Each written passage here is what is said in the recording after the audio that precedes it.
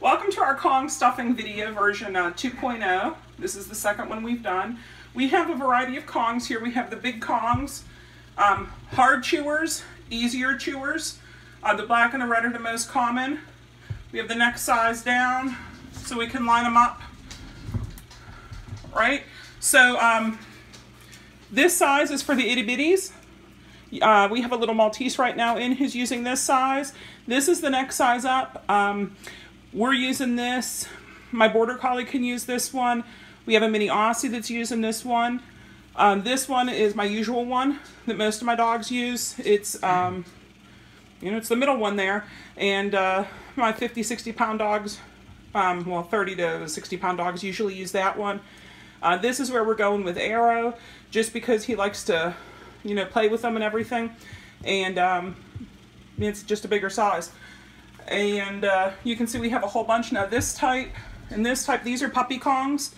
So they're a little softer. And they have them in the different sizes. If you have a puppy, start them with the puppy Kongs. You could do pink or blue, it doesn't matter. Or if you have an older dog, they're purple.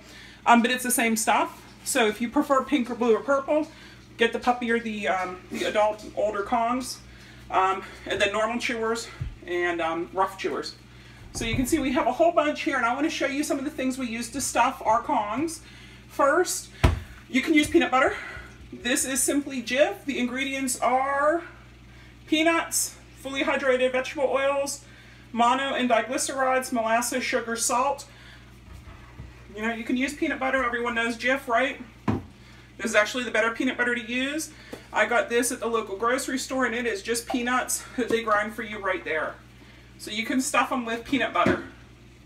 I prefer canned dog food to stuff them, and this is actually my preferred brand, is the Authority brand from PetSmart. I like the ground entree instead of the chunks. And ingredients: beef broth, beef, chicken, beef liver, brewer's rice, rice flour, dry beet pulp, blah, blah, blah.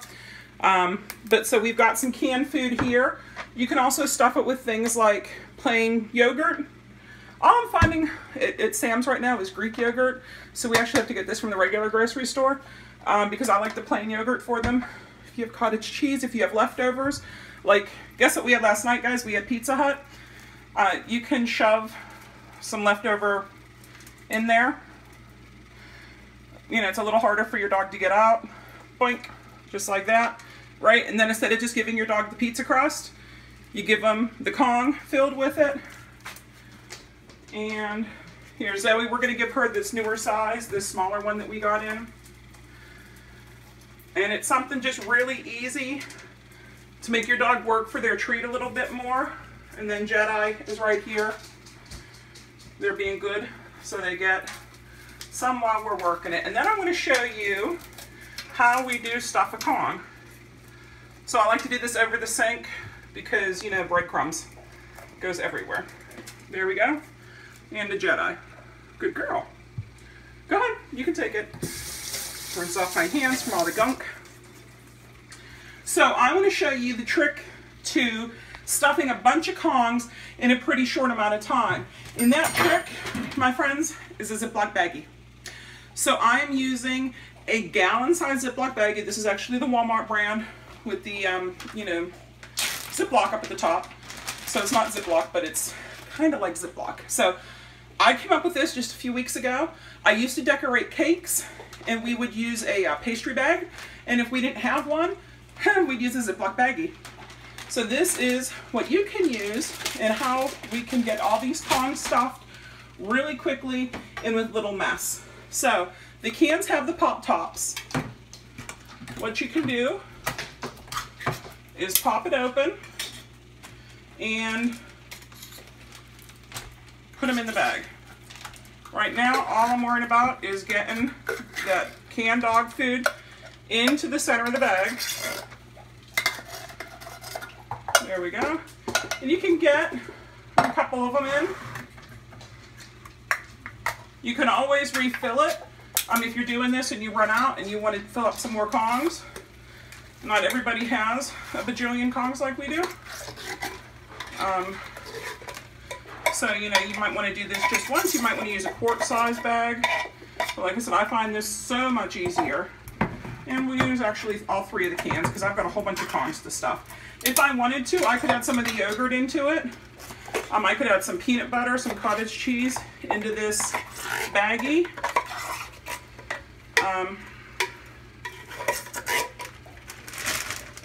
You see how everything's going in there? Using the knife, you get stuff out pretty quickly. Wipe off the knife.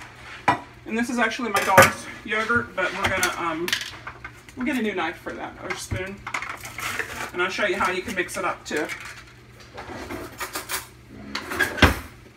So we can add in.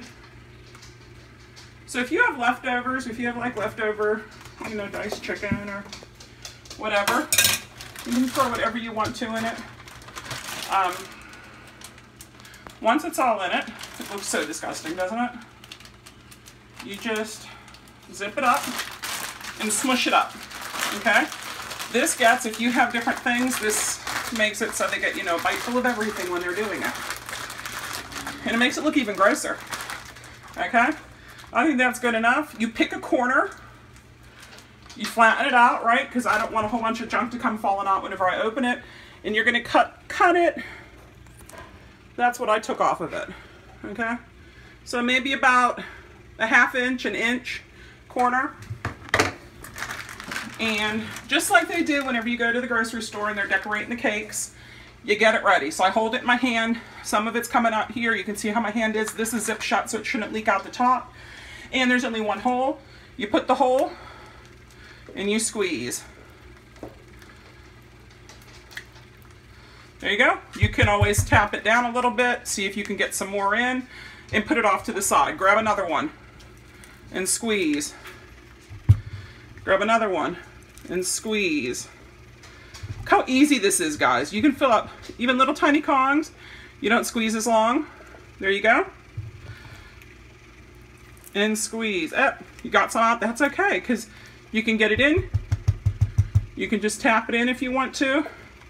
Pushing it with your fingers, but it's way less messy than trying to fill them individually. And what we like to do, good doggies get Kongs. You know, it's a good snack for at night if you're having a snack, if you're wanting to have some popcorn or some potato chips. Your dog can have the Kong. And so you can see periodically as I'm doing it, I can grab it from the top and squeeze down all that extra that I had.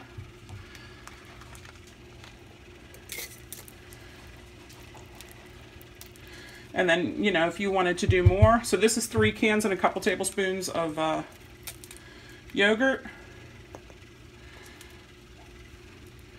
You could put whatever.